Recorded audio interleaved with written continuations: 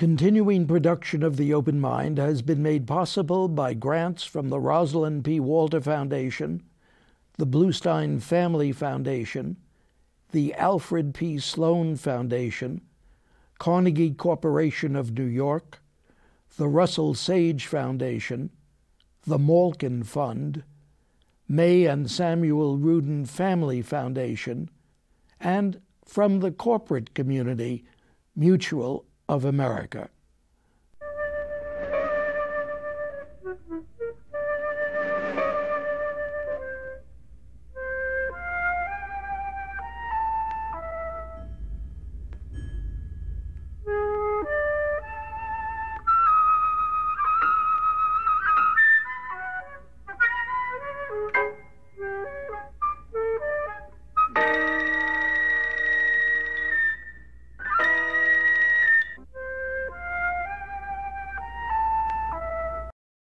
I'm Richard Heffner, your host on The Open Mind.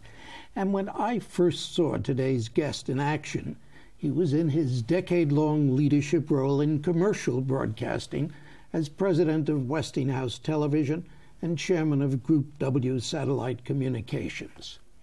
But then every so often for the next 20 years, William F. Baker would join me here on The Open Mind in his key leadership role in public broadcasting, as president and CEO of the Educational Broadcasting Corporation, the parent company of New York's highly honored WNET TV, Channel 13, and of WLIW TV, Channel 21. And now, as President Emeritus, Bill Baker has honed fine his earlier academic skills as a PhD in communications and organizational behavior, and his present association with Columbia and Fordham Universities, joining with psychologist Michael O'Malley to write Leading with Kindness, How Good People Consistently Get Superior Results, a particularly timely study when American leadership so much needs to get superior results. Indeed, I would ask my guest if he ever dreamed his book about leadership would surface at such a leadership challenge time in our history. Fair question, Bill? A very fair question. Thank you for having me on your program again. I just love being here. I took the train in today, and my wife was saying, boy, you're going to have a good time on that program. Well, let's have it. So I'm prepared to. To answer your question, yeah, I mean, I didn't really expect all of this terrible stuff to happen in the economy. I knew there was something wrong with the economy, and I have known for a long time that America has had a leadership challenged workforce, and leadership challenged industries, but I didn't think all of this would happen to such great drama, and it saddens me greatly, and perhaps much of it could have been prevented.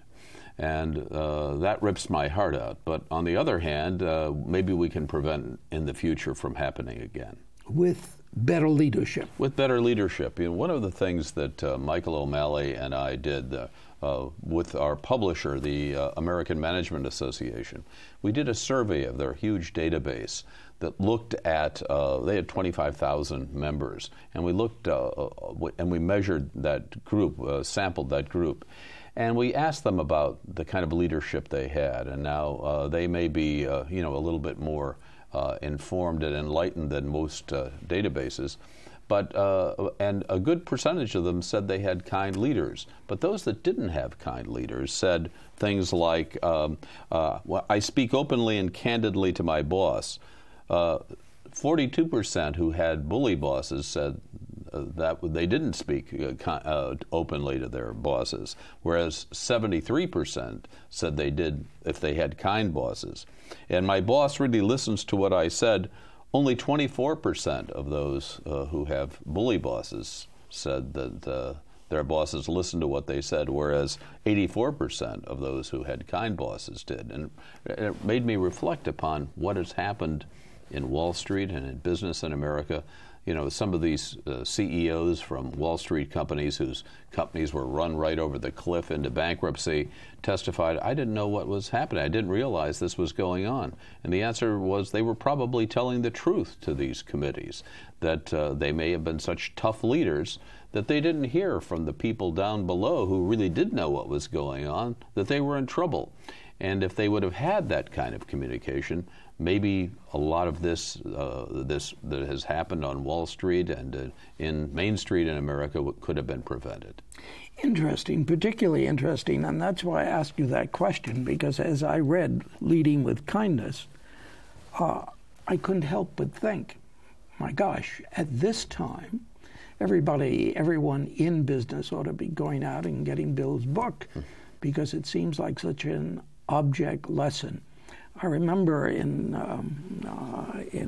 Plato's dialogues, I remember what the old man, who was a gadfly buzzing around the horse, the public well-being, the gadfly who reported on things as they were not and should have been, was the one who was shunted aside, much to the detriment of the city-state. And you're saying when a leader acts unkindly toward those who would wish to report what is going on, as only those down the line could know, so poorly treated, deals with people without kindness, that he never gets this information. He never gets the information. So you, in effect, you can lead with terror for quite a while and get away with it, but only if you're riding the wave and things are going well. If you need information from down below, as inevitably you do, as to what the customer's thinking, what's going on in the real world, you have to have communication with the staff and workforce below you. And it has been, and it's interesting because I spent about 4 or 5 months in Germany at the American Academy in Berlin right after I retired from Channel 13 and Channel 21. And I was interested in, I was writing this book then along with my co-author Michael O'Malley, and my wife and I went and visited a lot of companies in Germany. And I expected there to be kind of a top-down management system in Germany, that kind of, German way. Well, it was quite the contrary. First of all, 90% of all the companies in Germany are very small businesses, many of them incredible world leaders. And there's a level of consensual management there and team performance that is really unseen anywhere else that I've ever been. And I said, maybe that's one of the reasons why some of these small German companies really perform so well. What about the rest of the world, Bill? Certainly, as you surveyed the American Management Association's lists and data bank, you must have wondered, what about others? Yeah, we did. We've looked around the world considerably, and the world does have a kind of uneven performance in that area. For example, in places like Japan, there's very much a collegial management system. Spain, Germany, Israel, very interesting. But there are other places in the world where it may not be that way. I'm not really sure what it's like in China. I'm not really sure what it's like in Russia. And one of the dilemmas that many senior managers have in America, particularly in multinational corporations, is also dealing with multiple cultures, because with multiple cultures, people are motivated and activated in different ways. Although it is interesting, as I studied this subject of leading with kindness, and the reason I picked out this subject was that I blamed the business that I've been in for 50 years, the television and movie business. They've lionized these imperious bosses, Devil Wears Prada, Wall Street, the Donald Trump program, whatever, I can't remember the name of it, and all of the Simpsons, all of these kind of with these terrible imperious bosses. And Michael O'Malley and I knew that all of the research showed, and frankly all of the practical experience showed, treating people well, using the golden rule really works. And why then are all of these terrible people highlighted when really the good people should be highlighted? And as I delved into the, quote, golden rule, I just assumed it was kind of a biblically Christian principle. Well, it is. It is heavily in the Old Testament. It's in the Quran. It's in Buddhist writings. It is in writings of ancient Greece. It's really kind of fundamental to our human state. So treating people right is something that individuals and cultures and religions have known forever. And why we don't do that is amazing to me. Now, let me ask you straight. In your years in broadcasting, commercial and then public, you've met many, many, many, many business leaders. How many of them would smile benignly at you, having read the book, and say to you, even now, even with what we're going through, come on now? What do you think? I think a lot of people would look at me askance, yes, and say, give me a break. You know, I've got to do these tough things. I've got to be the tough guy. And I think that's sad, because what that really is very often is insecurity on the part of the leader. Too often, leaders wind up in these jobs because they are kind of Peter principled there, or they had another job where they failed, but because they were in that category, some headhunting firm put them in there, even though they may not have done all that well in their previous job. I see that happen over and over again. And I think to myself, if they were just perhaps a bit more human, they would guarantee themselves some success. But it's a problem. So that's why Michael and I decided to write this book and see if we could get it into the drinking water of the American industrial complex. Whether we do or not, I don't know. But, you know, thanks to you and some other TV shows, maybe we can get the word out. Anybody replied to you with words about tough love? Oh, yes, very often. And as a matter of fact, we don't mean by leading with kindness. We have to be very careful. We spend the first 2 chapters talking about what kind is. And it's more reflective of really what Gandhi said, or was quoted as saying, which is, don't mistake my kindness for weakness. It doesn't mean that these are people that can be abused by their subordinates, who don't have strong opinions, who can't make tough decisions, including lay off people and tell people they aren't performing and terminate them, etc. But these are people that also represent kind of characteristics of compassion, integrity, gratitude, things that are human and are not afraid to say, I really appreciate your work, or I don't know what's right here, I need your help. That's what we're talking about. We're not talking about a doormat. We're not talking about somebody who's a wimp and gets abused by his staff or her staff. Do you think people understand that? I know you write that, but do people understand that? Well, we don't know. That's why we're out waving the flag. It was interesting. We've done a couple of, we're in the 21st century technology world trying to spread this. We have a very, very profound, deep website called leadingwithkindness.com, which is pretty interesting. We have in it clips of various business leaders and their employees, video clips. You know, we did a public TV show as a companion to this book. So we're trying to, get it out in various ways. We did with the American Management Association what they call a webinar. I've never done a webinar, which is a seminar all done on the web, and had 3,000 people. While we talked, communicating back with us online. It was pretty exciting. You're finally getting into the communications world, now I've learned how to run a computer. Right, even that. Bill, what about young people today? Well, that's very interesting. And young people, there's something going on. There's something wonderful going on. The introduction of our book is written by Glenn Hubbard, the dean of the Columbia Business School. One of the top business schools in the world, and quoted in the book is the associate dean of IESE, I-E-S-E, the very, very famous business school in Barcelona, Spain, considered one of the best in the world. And everybody's saying the same thing. And I'm finding it at my work at Fordham, at my work at the Columbia Business School and others, that, that in the last 2 or 3 years, just about 2 or 3 years, suddenly there's a revolution, not at the business schools, but in the students. 5, 10 years ago, certainly, students that would come to business school were the brightest and the best, but they had one goal: making money. And they didn't want to necessarily do it unethically or anything, but they really wanted to make money. And that was paramount in their view.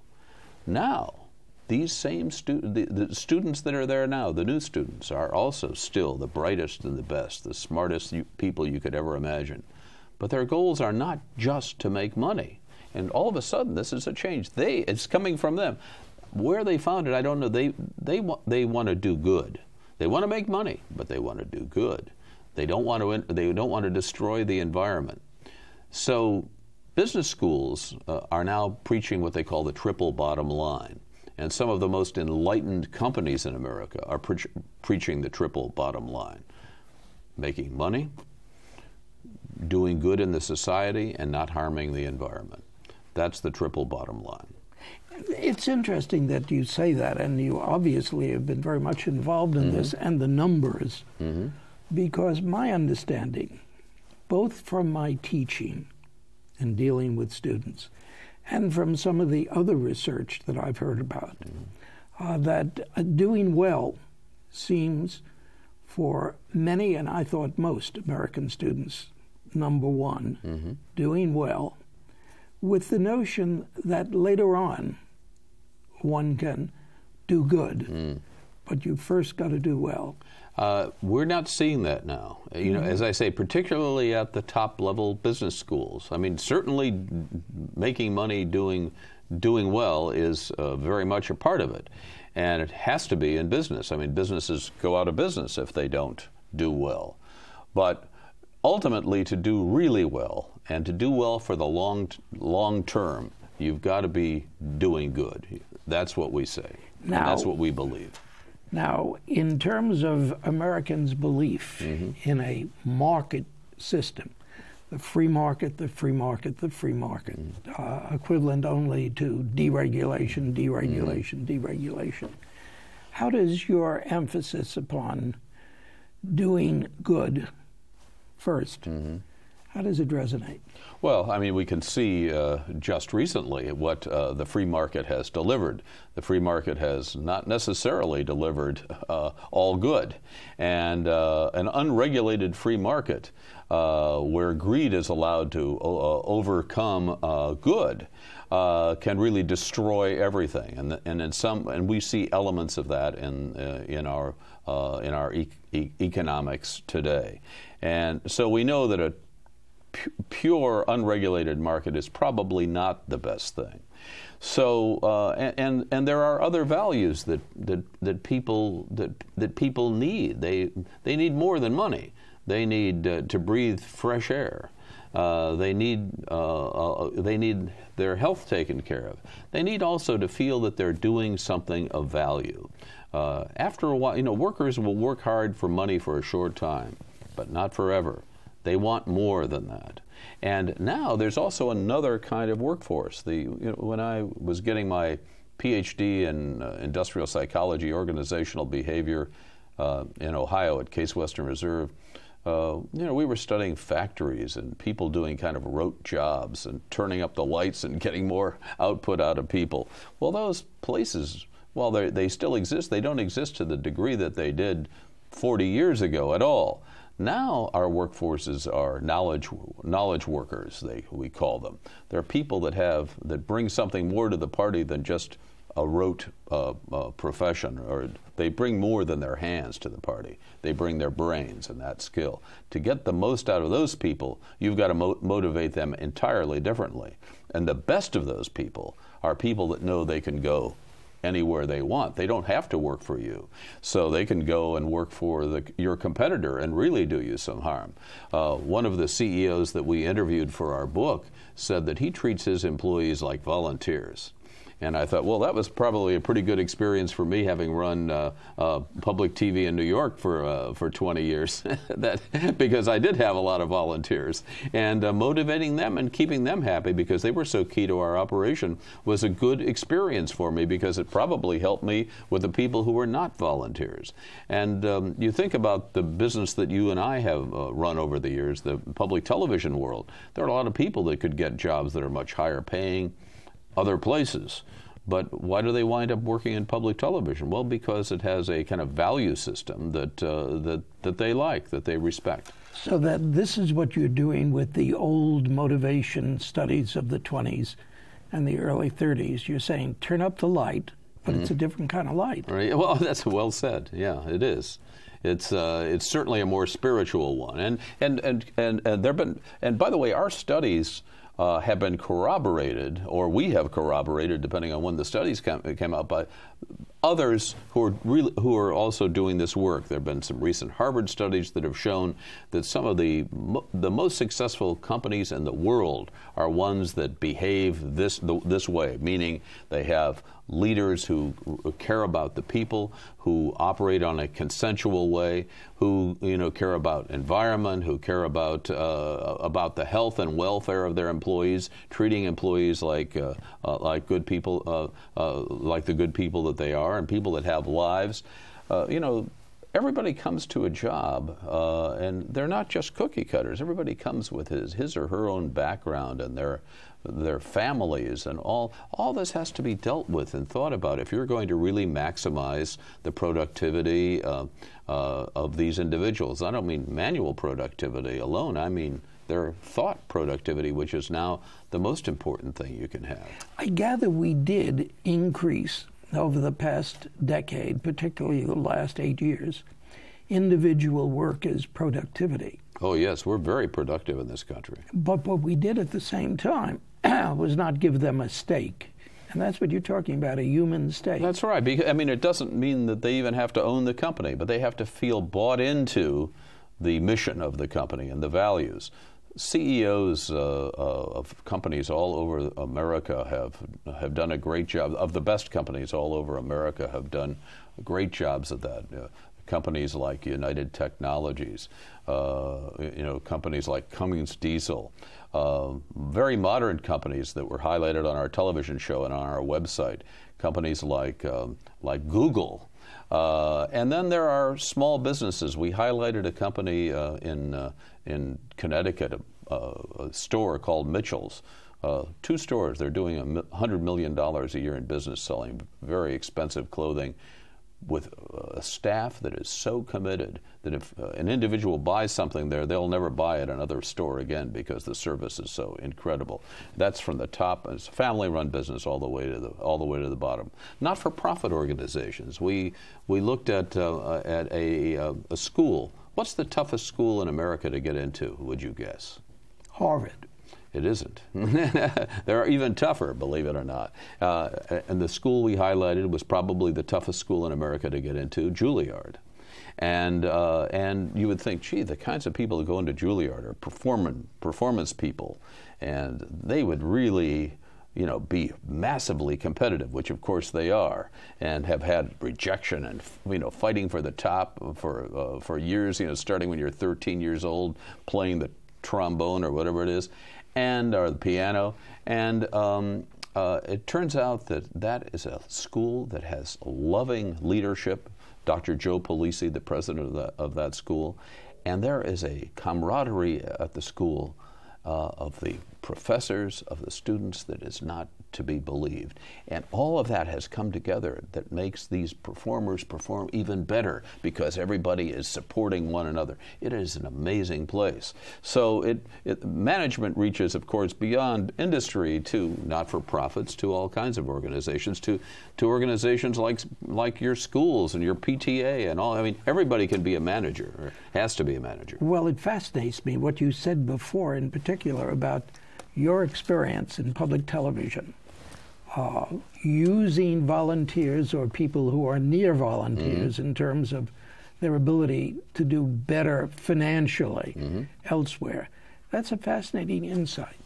that you would come to understand with that kind of need. Maybe that's what America's commercial leaders need, a stay in a volunteer situation. Well, you know, that's interesting because I had 35 years in commercial TV, the toughest there is, and cable, and then went into public service broadcasting. And I think I mentioned to you on this program years ago that when I came into public TV, I thought, well, this will be like tea with Alistair Cook every afternoon. This is going to be a vacation compared to what I was doing.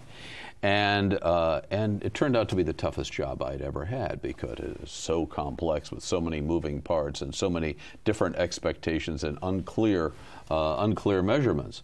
And I thought after that, I thought, wow, if anybody can successfully run a big not-for-profit, running a commercial business is a cream puff after that. Have you told many people that? I have. They don't believe me. Bill, what's the primary, in the 1 minute we have left, what's the primary reaction to leading with kindness? Well, I think we've gotten a lot of sweet smiles and said, oh, that sounds great. What we're hoping is, though, that it really starts to change our culture. And so we're trying it on multiple levels. We did this website, leadingwithkindness.com, where hundreds of thousands of people have come. We've done our book now, which we're very, very proud of, and it's really kind of an academic book. It's not a soft pledge public TV book. And we did a public TV show that I'm running around the country and giving speeches. So we're hoping it makes a difference. We're hoping we do get it into the drinking water at the office. Well, Bill Baker, you made such a difference at Channel 13, for which I thank you so much once again, that I'm sure you will with Leading with Kindness. And good luck with that, and thanks for coming here again on The Open Mind. Thank you, Richard. And thanks, too, to you in the audience. I hope you join us again next time. And for transcripts of today's program with Dr. Baker, please send $4 in check or money order to The Open Mind, P.O. Box 7977, FDR Station, New York, New York, 10150. Meanwhile, as another old friend used to say, good night and good luck.